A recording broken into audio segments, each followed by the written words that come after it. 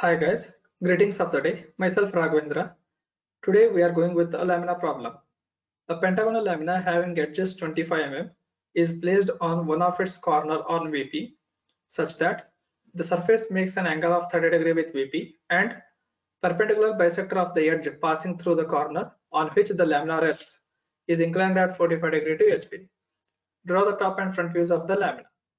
So it is a pentagonal lamina of 25 mm side. It is resting on VP with one of its corners, so corner has to come towards left side. Surface makes an angle of 30 degree with respect to VP, that is phi is equal to 30 degree, whereas perpendicular bisector makes an angle of 45 degree with respect to HP. So theta is equal to 45 degree. As it is only perpendicular bisector, it is a locus problem. So draw a horizontal line and name it as XY VP HP.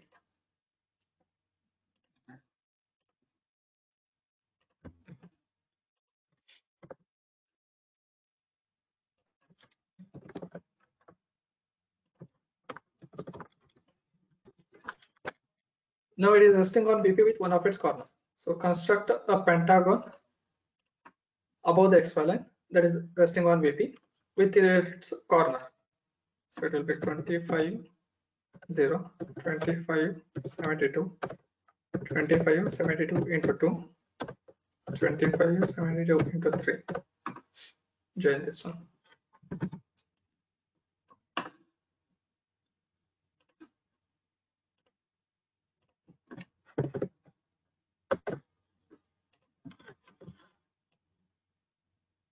So to understand how to construct a pentagon resting on corner like this, go through my previous videos.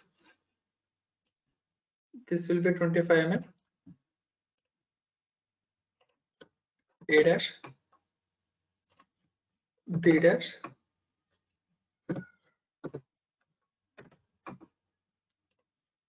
C dash,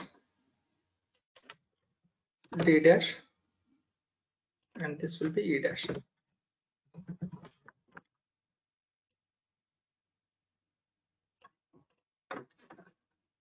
Now project the points in downward direction. A dash to XY line, E dash to XY line, C dash to XY line. Join these endpoints with thick line.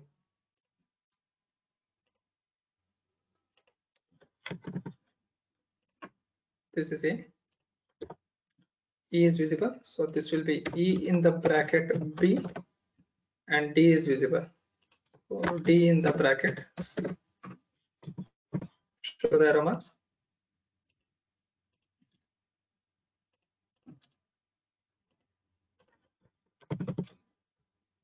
This completes the first position.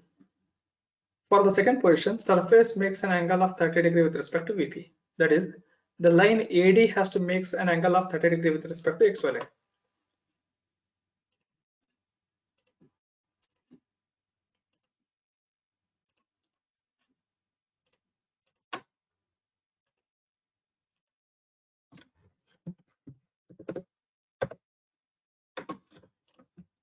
This is A, whereas this point will be D in the bracket C. So still we have to get E in the bracket B. To get that one, we have to draw an arc of this much, that is 14.69 mm radius. So A as center, 14.69 mm as radius, draw an arc.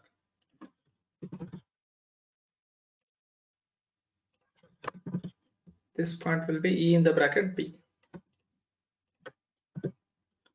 Now project in upward direction. From A,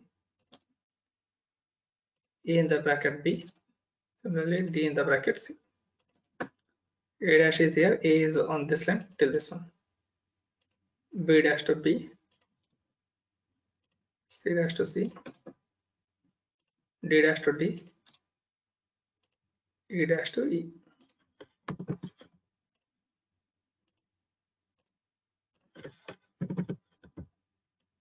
This is A dash, B dash, C dash, D dash, and this one will be E dash. Join all the 5 corners with thick line.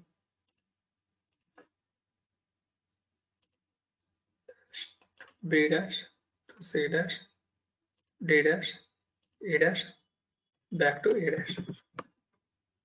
Show the arrow marks.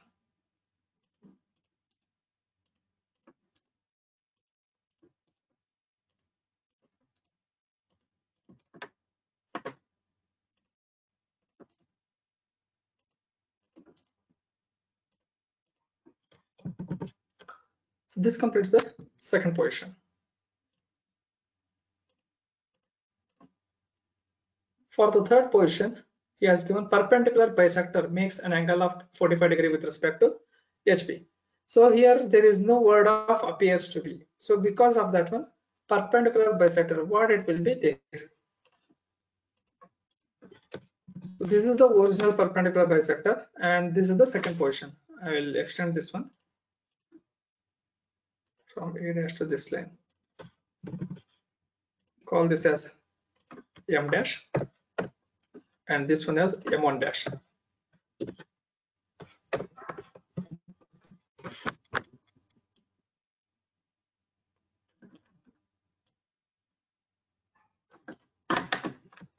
Here, A dash M1 dash length is greater. It is 38.47, whereas this one will be smaller, 33.82. If it is appears to be directly, we can take this one and we construct. But as it is only perpendicular bisector makes an angle of 45 degree with respect to HP he has given. So it is a locus problem because the dimension changed. Now first draw 45 degree line.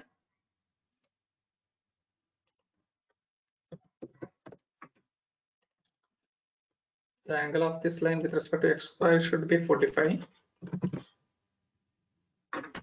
No, first draw an arc for this much length, that is 38.47 mm. Anywhere on this line as center, 38.47 mm as radius, draw an arc.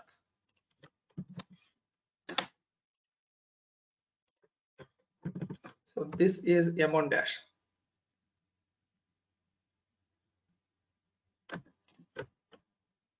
.47 mm is the radius for this one. So from this point, draw horizontal line. Now from the same center, draw another arc of this much radius, that is 33.32 mm.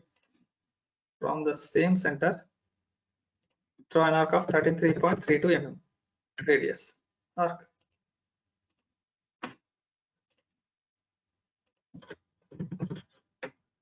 This will be M dash. Join M dash A dash. This is M dash. A dash will be this center.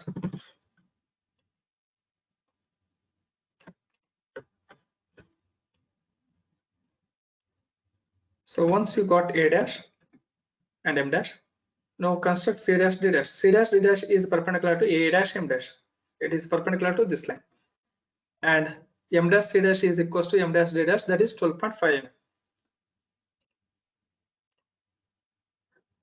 Now from M dash, draw a line perpendicular to A dash M dash for a length of 12.5 mm. Make sure that this angle should be 90 degree. Similarly, opposite side also.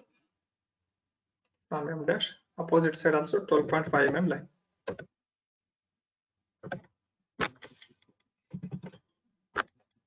So this will be C dash, whereas this one is D dash.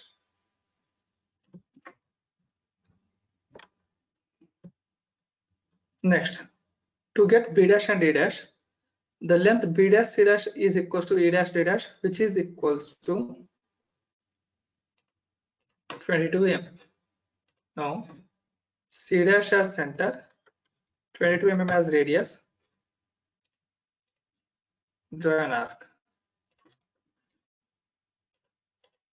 Similarly, D dash as center, 22 mm as radius, draw another arc.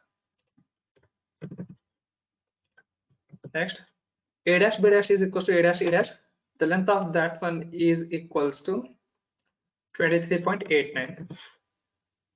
For that one, A dash as center, 23.89 mm as radius, join arc. Similarly, opposite side also. A dash as center, 23.89 mm as radius, draw another arc.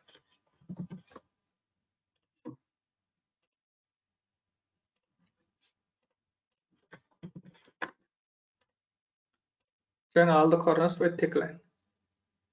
A dash to this end point, back to A dash, this end point to D dash.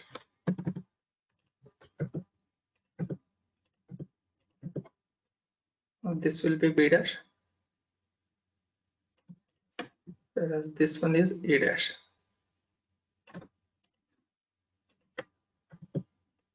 Project the points in downward direction. From A dash to A is on X line till this one. Before projecting from other corners, project horizontally. From here, draw horizontal line. Similarly, from this end point, draw horizontal line. Now from B dash to B is on this line till this line. C dash, C is on this line till this line. D dash, D is on this line till this line. Thus from E dash, E is on this line till this line.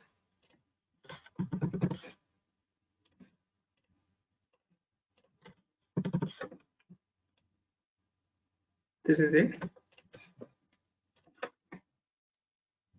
B, C, D, and this one will be E. Join all the 5 corners with a thick line. A to B, to C, to D, E, back to E. Show the arrow marks.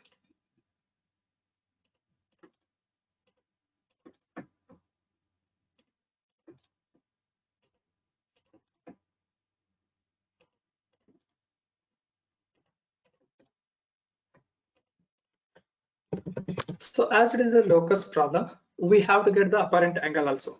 So to get that one, extend this A dash M dash line till XY line.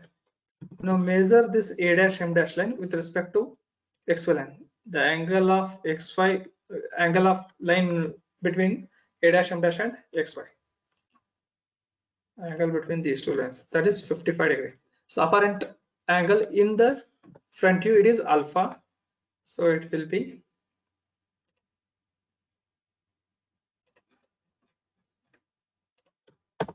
alpha is equals to 55 degree. So this completes the problem. Thank you. Please subscribe my channel.